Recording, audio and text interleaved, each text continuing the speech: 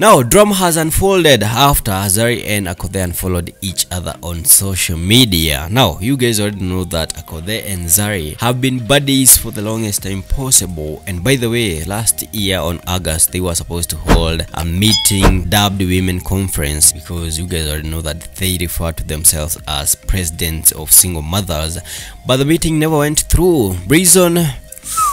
Yeah, if you know what I mean. And now they have unfollowed each other, and we don't know the reason why from Zari's side. But according to Akothee, she came through and revealed that she decided to unfollow fake friends, fake mates or fake colleagues on social media. Yeah, where she came through and said it is a cleansing month. Anyways, man, Akothee taking to social media to reveal the reason why she unfollowed some celebrities. She said this, and I quote, "It doesn't have to be breaking news when I decide to unfollow some of my colleagues in the industry of social media. It's a way of getting fresh air. I have not broken up with anyone. I just can't continue pretending we are still buddies or friends, but not social media mates.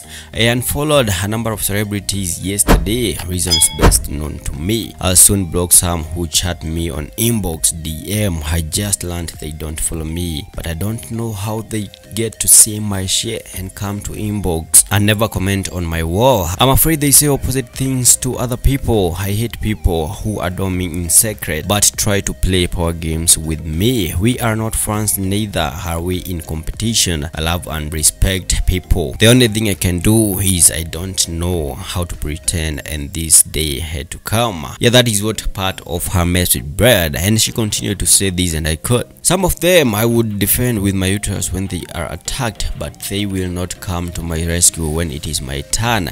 They will call their tail and come back when the storm is calm, but I understand maybe they fear bloggers or they have underlying issues.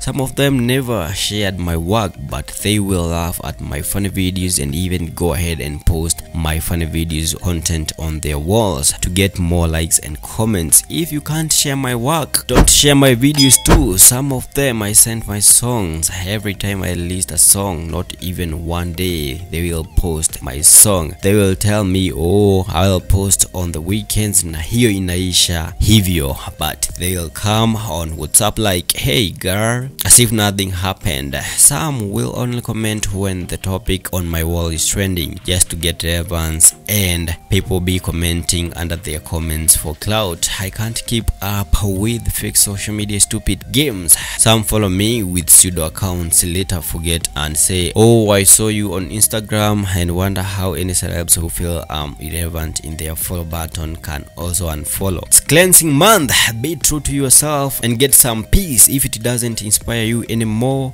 unfollow. Peace, peace, peace." Yeah, that is what Akothee went ahead and shared, revealing the reason why she had to unfollow some celebrities, including Zari Hassan. But surprisingly, Zari Hassan also unfollowed Akothee, but on her case we don't know her reason. But when it comes to Akothee, she revealed it is cleansing month and that she has not broken with anyone. Anyways, man, that is what's good for now. What is your take on Akothee and Zari unfollowing each other on Instagram, considering that they are buddies? Well, go ahead and tell us down in the comment section. Subscribe if you haven't. Follow me on Instagram, blissgale.ke, and I'll be back with more news.